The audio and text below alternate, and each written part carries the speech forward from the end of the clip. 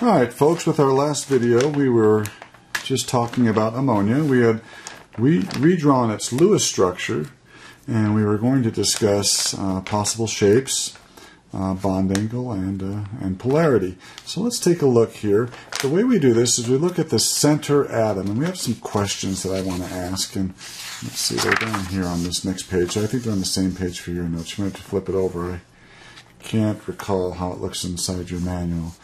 But let's take a look at our Lewis structure and see if we can answer these questions.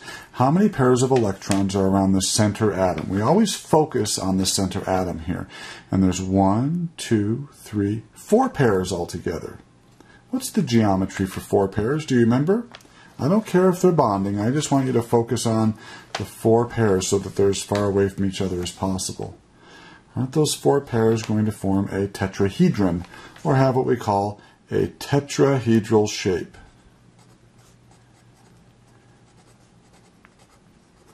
Now, how many of those pairs are bonding pairs? Well, there's 1, 2, 3 are bonding. And how many are non-bonding? By the way, another term for non-bonding is lone pair. And we have 1 lone pair or 1 non-bonding pair. Now, what would the shape be? Well, we have 4 pairs and 3 are bonding. So wouldn't it have that type of shape? 4 pairs, 1, 2, 3, 4. And 3 of those pairs are bonding. So this non-bonding pair is going to influence these bonding pairs. It's going to push it down into this shape here. And that shape is called a trigonal pyramid.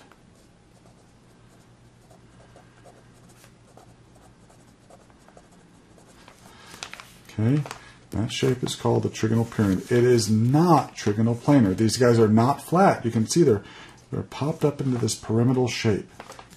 Now, what's the bond angle? Well, remember, for a tetrahedron, didn't we expect that bond angle to be 109.5? And sure enough, that's what we might expect the bond angle between hydrogen, nitrogen, and hydrogen in the ammonia molecule. But, I need to teach you something new. Lone pairs, or non-bonding pairs, take up more space than these bonding pairs here. The reason for that is this lone pair is not being shared between 2 positive nuclei. See, there's a hydrogen nucleus here and a nitrogen nucleus in the middle there, and they're both pulling on that pair of electrons right here. It's pulling on it and thinning out that cloud a little bit.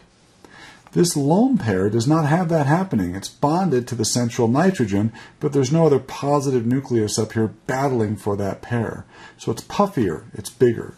And as a result, it reduces the bond angle, because it's bigger, by about 2 degrees. It's actually a bit more than 2 degrees. So instead of 109.5, the angle is actually closer to 107 degrees. Every time there's a non-bonding pair of electrons, we reduce that bond angle by a bit more than 2 degrees. So 2 non-bonding pairs would reduce it to by about 5 degrees. Okay? Now, let's think about polarity. And we're going to use our little spaceship analogy. Remember, we have a spaceship here, here, and here, and there's not one back here this time. They're going to be pulling on that asteroid in the middle. Won't that have a net dipole and move in that direction off the paper? You bet. So if it moves, it's considered to be polar, and ammonia truly is a polar molecule. So I like to pretend the dipoles are acting like tiny spaceships, pulling or pushing on the central atom. Will it move? If you decide that central atom moves, then we say it's polar, because the dipoles do not cancel each other completely.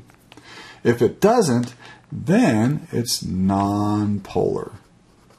So now you know why that spaceship picture has been in your notes all year. All right, next up, let's draw the Lewis structure for water again.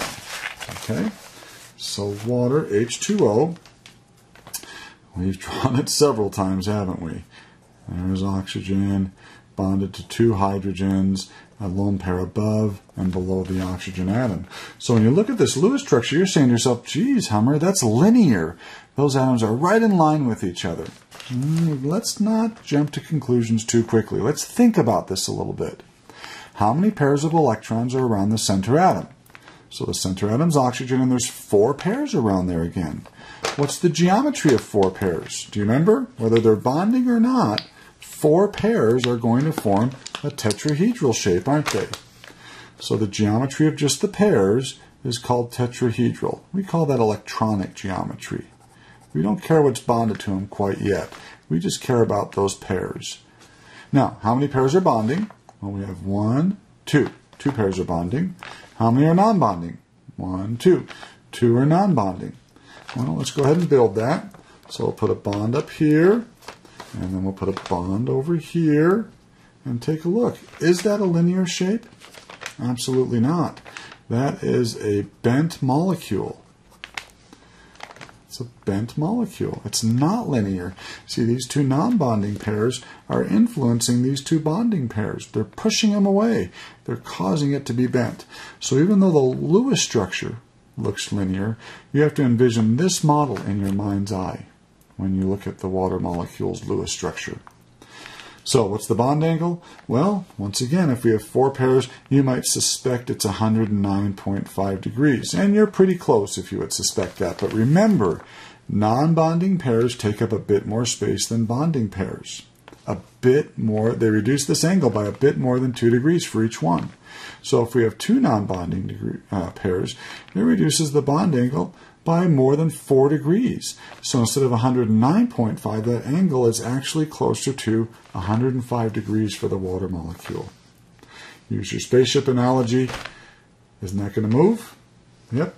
There's nothing back here to pull against it. We only have these 2 pulling in that direction. So that molecule is polar. Okay? All right. Let's draw the Lewis structure for oxygen gas.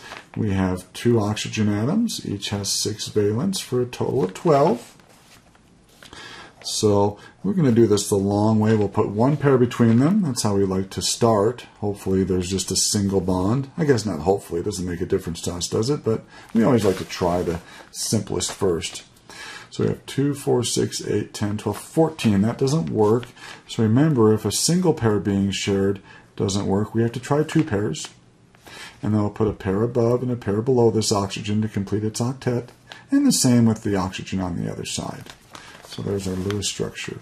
Now there's only 2 atoms, so what does this shape have to be?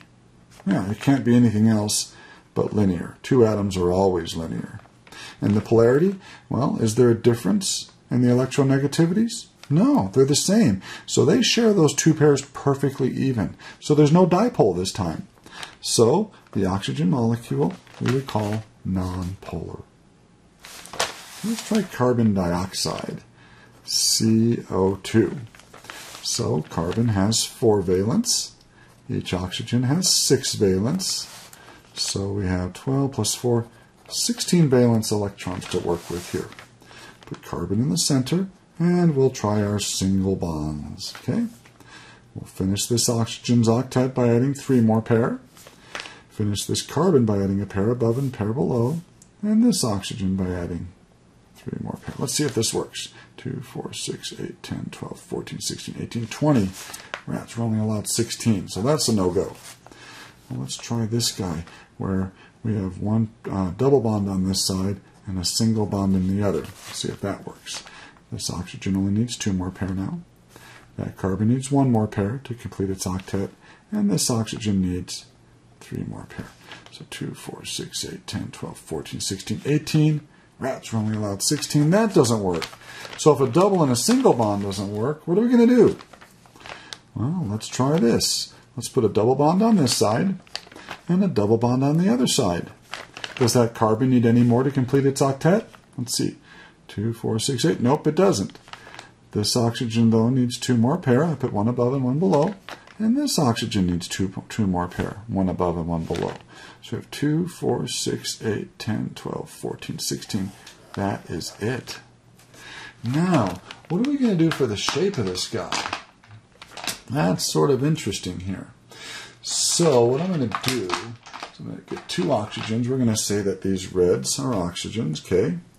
And we are going to change out these shorter sticks for some that are a bit longer. So we're going to say that's my carbon in the center, okay? And we will have 4 pairs around it, right? 1, 2, 3, 4. So 1 pair there, another pair there. That's getting me on my way. see if I can find two more of those longer ones. They're a bit more flexible, you'll see. One there, and one there. Okay. And this bonds to the oxygen, and so does this one. Right? And then this bonds to an oxygen, and so does this one.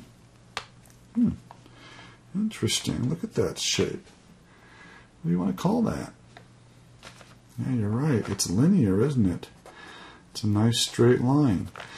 These double bonds act as if they're one pair, and so do these over here.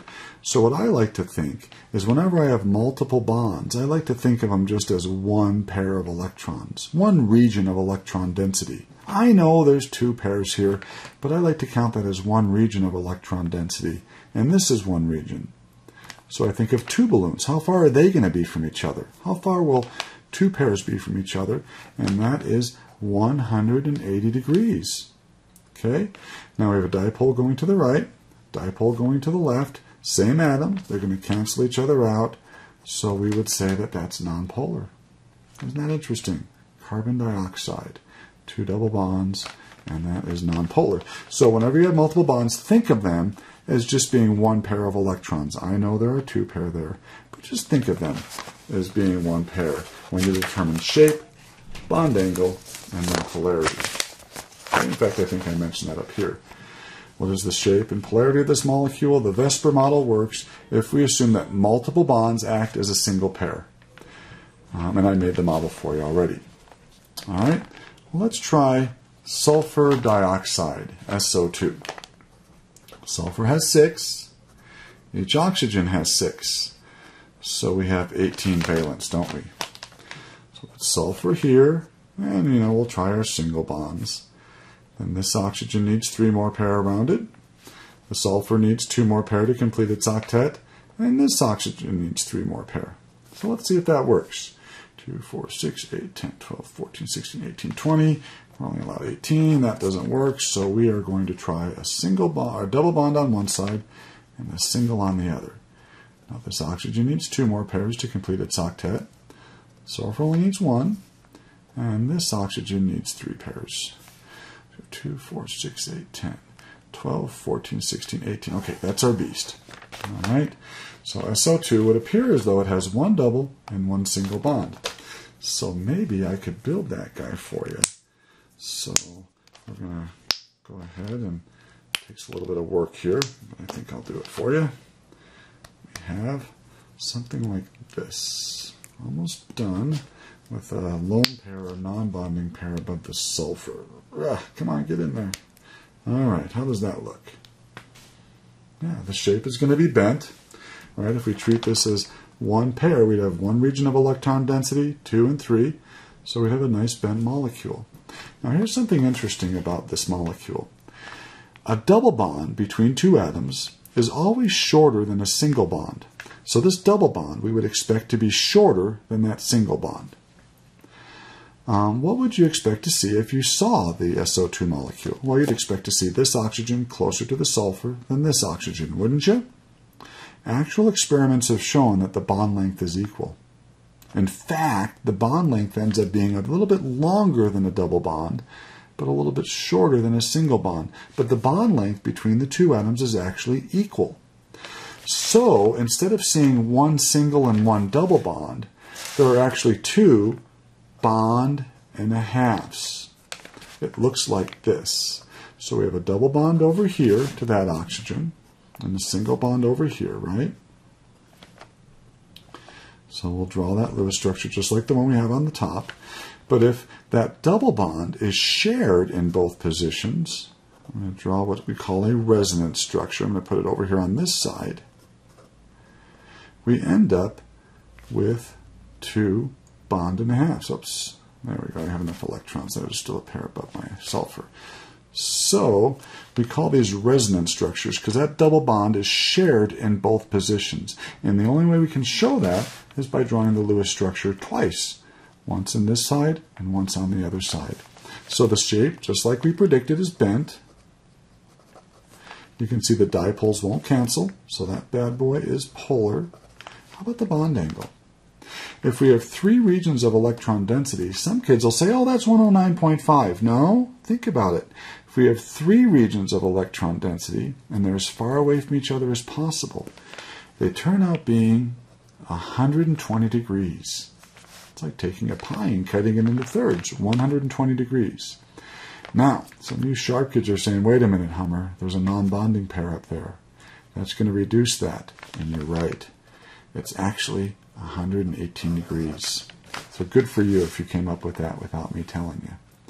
So once again, if we have multiple bonds, we treat them as if they're one pair. And remember, electron pairs want to be as far away from each other as possible.